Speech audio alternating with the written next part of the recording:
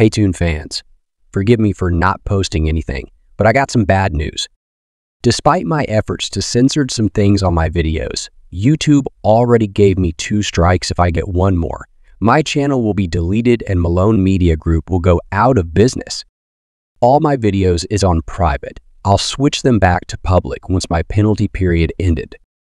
Due to the 2 strikes, I won't be posting any more new videos until it get close to July.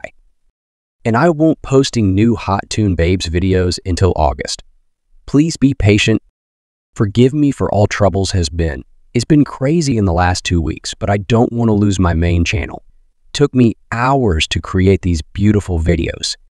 Months of hard work will be wasted if they delete my channel.